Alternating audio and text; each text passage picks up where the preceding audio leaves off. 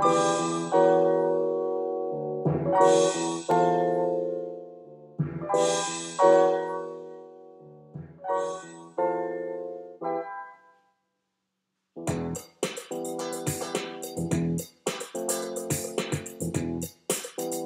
back to Partnership Tax.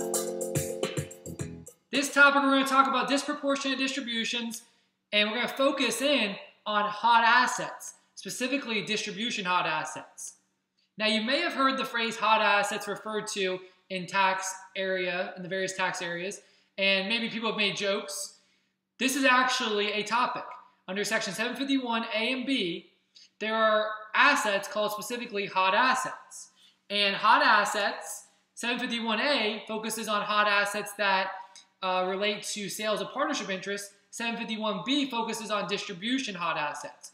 Hot assets are simply just assets that have ordinary character and are categorized certain ways by Congress through the Internal Revenue Code. We've talked about hot assets and other topics, specifically sales of partnership interests. They also relate to distributions. Remember that in pro rata distributions, in that topic, we covered that a pro rata distribution means that the partner receiving the distribution is receiving a fair share or has his or her fair share or its fair share going forward of hot assets, 751B distribution hot assets. In a disproportionate distribution, that is not the case.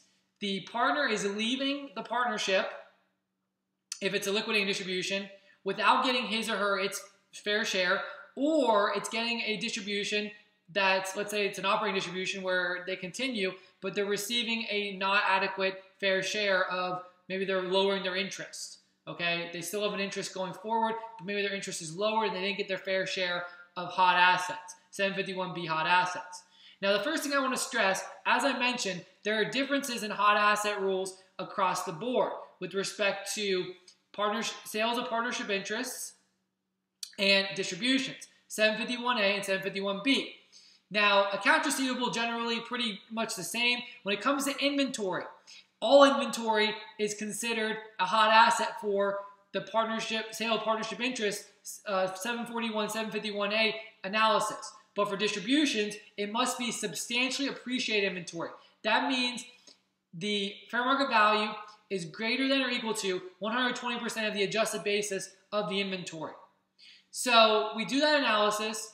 If the partner is not receiving his or her or its fair share of the respective share of the hot assets under 751B, and there's other ones, the inventory isn't the only one. There's accounts receivable, 1245 recap, there's all these different types, okay? Unrealized receivables is a category. Then we have to go through a four-step hypothetical approach. And basically the idea here is Congress is trying to avoid anti-abuse.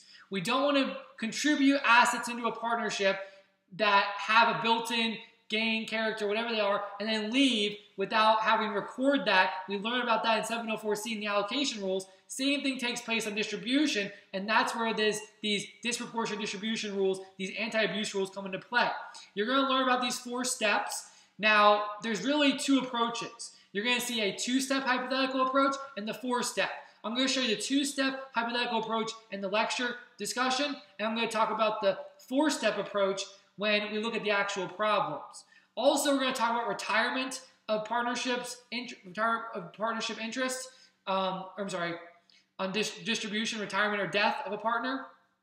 Not retirement partnership interest. I mean, you can think of it like that. We just call it retirement of a partner or distribution or death of partner.